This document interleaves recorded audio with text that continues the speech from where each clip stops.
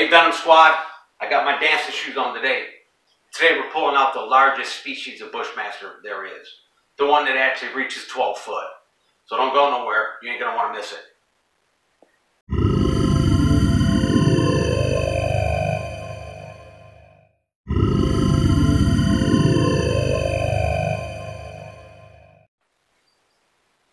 Hey Venom Squad, I've been getting some responses, people asking more about Bushmasters, wanting to see more Bushmasters. Well, you know, we have a couple different species of Bushmaster here at Venomcentral, and today I want to pull out the species that actually gets to be the longest. The true third largest snake in the world, largest venomous snake in the world, is the Lachesis Muta. Now there's a couple different subspecies recognized with Lachesis Muta, and they get big. I mean, a 10-footer it can be normal. I mean, the one I'm going to pull out and show you guys, we haven't got a true measurement on it, but it's a big son of a bitch. I mean, it's easily 8 foot. And now, with the Muta being more of a, it's more of a docile snake. It's not quite as volatile as the Melanosophila, which is the black-head Bushmaster, or the Stenophrys, which is the Central American Bushmaster.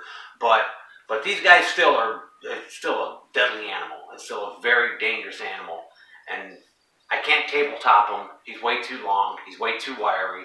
So I'm going to have to hook him and move him around gently, with trying to keep part of him on the floor so he doesn't trip out on me. But it's a cool snake. This one's gorgeous. But Muta is known for, they get the length. They don't get the heavy body that the Melanosophila gets, or the Stenophrys you get. They're long, lean, muscular snakes, and this one is quite a specimen. And we're planning on breeding these Mutas this year too. But let me tell you, this one is a dynamo. It's a beautiful animal. You're going to enjoy seeing it. And I don't get to pull them out too much, but today we had them out. We cleaned his exhibit out, so we brought them in the main room so we can video them for y'all and show you guys another species of Bushmaster. Now, the couple species that are recognized with the Muta, you know, the Lachesis Muda, and then the Lachesis Muda rambiata, which is the Atlantic Forest Bushmaster. We're going to pull this guy out, let you get a good look at him. I'm going to tell you a few little things about Bushmaster that you probably don't realize. Here's a good tidbit. The Lachesis Muta, of course, Lachesis, it's one of the Greek goddesses that determines your fate or the threat of your life. But Muta, it translates into dumb or deaf. It's because down there, they call this the rattleless rattlesnake. So when it's shaking its tail, it's not making a noise. So they're calling it dumb, which translates into mute or deaf. It doesn't make a sound. So that's where they got the mute sound from, the Muta. So pretty interesting how they name snakes. But with none to do, we're going to pull this monster out, let you get a look at him. Now you can see, this guy isn't built quite like the other Bushmasters. He's long and he's lean. I don't like to lift him up off the ground too much, but just so you can get an idea of just how big this snake is. But we're going to let him on the ground so he doesn't lose his cool. I don't like to lift him up too much and move him around that much. They don't like leaving the ground. But as long as he's got one part of his body on the ground, he feels okay. Now, oddly enough, this snake is blamed for more bites than it's actually responsible for. This snake is often accused of most of the snake bites that happen in South America. Because the natives down there, they actually are, everything they get bit by is a Bushmaster. So it gets confused a lot with a lot of the Bothrop species and a lot of other things. So this snake is literally not the monster that it's made out to be. He's actually a pretty docile animal. But nonetheless, we're going to give him the respect he deserves. We're not going to take too many liberties with this guy, even though he's basically a big puppy, but he still holds the capability to light you up and end your life. So we're going to give him his respect that he deserves. But now Mutas can be kind of variable. I've seen them with beautiful bright yellow with jet black chevrons on them. They can be really variable. And the Atlantic Coast Bushmasters, the Atlantic Forest variety, the rambiata, can really be beautiful. I mean, I think they're all beautiful. And this guy, he's actually one of my favorite Bushmasters because he's got an appetite and he's got a feeding response like you would not believe. But moving him around and working with him is actually pretty simple because he's just really chill compared to some of the other species. But this is the Bushmaster that can reach incredible lengths. This guy can get, now the record's 12 foot, but this guy has the capability of, I mean, he may end up being a 10-footer. And right now, we're thinking he's probably pushing 8, maybe 7. We haven't got a true measurement on him. I mean, I'm almost 6 foot, and I know he's a lot longer than me. I mean, this is an 8-foot carpet that he's on, and he can damn near touch both sides of it. So, to get a true measurement on him, and we'll find out. But what a beautiful animal. What a very misunderstood animal. But that is the epitome of pit viper right there. 3rd largest venomous snake in the world. And definitely one of the most dangerous snakes in the world. And all the folklore, you hear about them chasing people down, and a lot of that's baloney, I believe. I've worked with enough of this species, enough Muta, Sinacris, and Melanosophila. I've never had one chase me. I've never had one come deliberately after me. They've mistaken me for a prey item because they picked up a heat source off my body and kind of bolted at me. But once they realized that I'm not what they thought, they back down. But I think that a lot of the bites that happen are from mistaken identity, are really from mistaken identity. I mean, they just are in an ambush position. Somebody's walking in the forest, a bare spot on their body, say with shorts on, and they pick up that heat signature. And what do? They take a reading off of it, and they think prey item. And they rush right out, and they bite you. And it's just a case of mistaken identity. Because these guys work on heat. These guys work on heat more than anything. They are definitely heat-seeking missiles.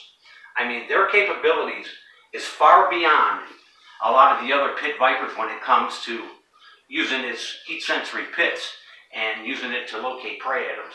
They can just tell a fraction of a degree difference. It's amazing. I mean, I've even cooled this hook down, my hands down, everything before I handle Bushmasters. When I'm feeding Bushmasters, I cool my tongs down, everything, so they don't bite the tongs.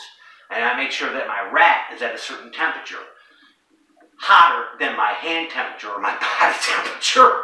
It's all a heat game with Bushmasters. And keeping Bushmasters, now this species is really hardy. It tends to do pretty well in captivity. Now this guy here, he's been in captivity for a long time. My partner Matt imported this snake probably 10 years ago. And I'm going to tell you, this guy is a simple guy to take care of. He's hardy, he does well, he doesn't require a bunch of crazy stuff, but his temperature cool and his humidity high, and he does really well. The problem with Bushmasters is shedding. Now, Bushmasters shedding is a big problem because if they're kept at improper humidity, what happens is they get a dry shed stuck on them. And when he gets a dry shed stuck on them, and it doesn't get removed properly or quick enough, the emollient between them skins, between the old skin and the new skin, it sits there and it gets infected. So these snakes are real prone to getting pink belly and belly rot, and I call it pink belly, but actually getting scale diseases which eat their scales because of improper shedding. And the thing is keeping their humidity right. If you keep their humidity right, they'll do just fine. And I've seen some guys that will keep these things in smaller units so they can control the humidity better. And they'll say, oh, they're shedding out nice because they're in a smaller rack. But the thing of it is that they can turn on you on a dime. And see, he's starting to get a little bit antsy on me. So we're not going to take any more liberties with this beast. We're going to put him back. And I'm going to talk about shedding and Bushmasters. All right, big boy. One more look, big guy. guy is fresh out of a shed. He just shed yesterday. Let's put him back in his can. Come on, big boy. I know, you don't like being off the ground. Okay, we got that monster back in the can, and my wife is at ease now. She had to take a break and catch a breather. She gets really nervous watching this stuff, but anyways, what I was talking about is the shedding problems with Lachesis, and it's all got to do with humidity. Humidity is key, but the thing is if dry sheds get stuck on them, and if they're not removed in a timely manner, what happens is, you know, when a snake sheds its skin, a snake produces an emollient that releases from its skin, and it kind of separates that old skin from the new one. And what happens is if they're not at the proper humidity where they can release that emollient, where that old skin is pliable enough to come off and it gets stuck in a dry shed, it becomes infectious if it's not removed. And with Bushmasters having that nice little ridge and that heavily kilted scales, it's not easy. So, I mean, you'll see them, pictures of them in the wild and they have dry shed stuck on them, but they eventually get it off because they're living in their natural environment. But in captivity, keeping them, this can be a freaking problem. And missing them doesn't work. If you miss them, you're going to ruin them, because if they're kept too wet, they get scale disease. If they're kept on wet substrate, they get scale disease. They don't like being misted. It drives them crazy. It stresses them out. And I've seen guys keeping them in racks and in smaller units. And let me tell you, yeah, you're going to get a couple nice sheds off them. But what's going to happen is there's no air transfer. There's not fresh air. Fresh air is important with Bushmasters, especially with Muda. With all of them. But fresh air and humidity. And I'm big on air quality. But if that skin isn't removed in a timely fashion, and it sits there till his next shed cycle, and it doubles up, it gets infected.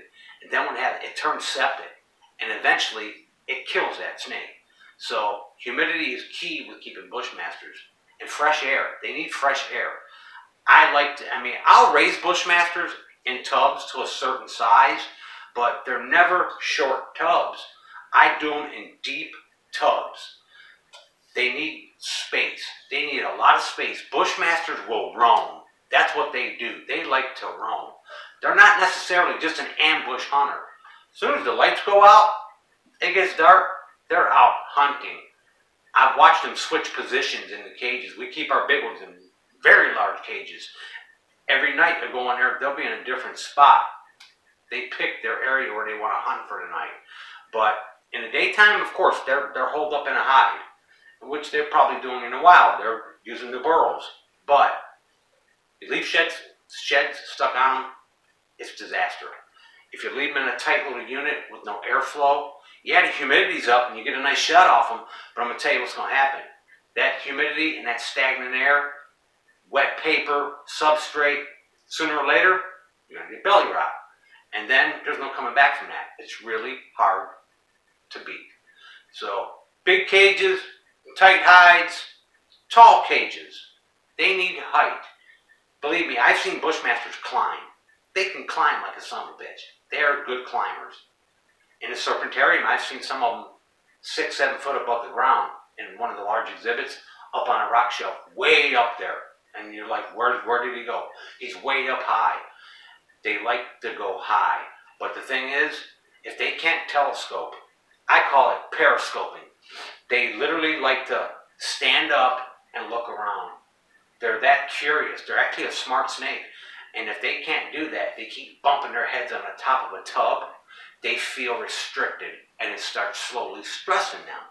And this is a proven fact. I've seen it several times. If they can't periscope and stand up at least part of their body width where they can look around and check things out, it stresses them the hell out. It really does. They keep bumping their heads, and then they start going crazy, and it stresses them. And then when they get too stressed, what happens? Just like crocodiles, they build up shit in their bodies, and it kills them. It's just not good for them. So, and keeping Bushmasters is a whole different animal. Breeding Bushmasters is a whole different than other snakes. It's completely different. It's just things we do to breed Bushmasters is completely opposite of what you would think. But I'm going to tell you, shed skins, humidity, airflow, air quality, all important facts with keeping Lachesis. So we have to alter their and mimic their conditions indoors. And that's the secret to it, is keeping their conditions right to keep them happy. Enough space, feeding them, keeping them clean. Bushmasters will not tolerate a dirty cage. I can tell if one of our Bushmasters has defecated in his hide box, because he'll be at the other end of the cage all day. He won't go in that box. Look under there, he's defecated in the box. If they've defecated in their cage, even the large cages, they're constantly roaming and prodding and trying to figure out how to get away from it. They will not tolerate it, and they don't do good with it. If they sit in any kind of feces for a period of time, it gets them sick. They're just a delicate animal. For as big and as powerful and as bad as they are, they're delicate. They're delicate, and they get sick easy. But on the other hand, if you get the rhythm right and you're keeping them right, you'll get things happening, and you'll notice a happier snake, a happier Bushmaster.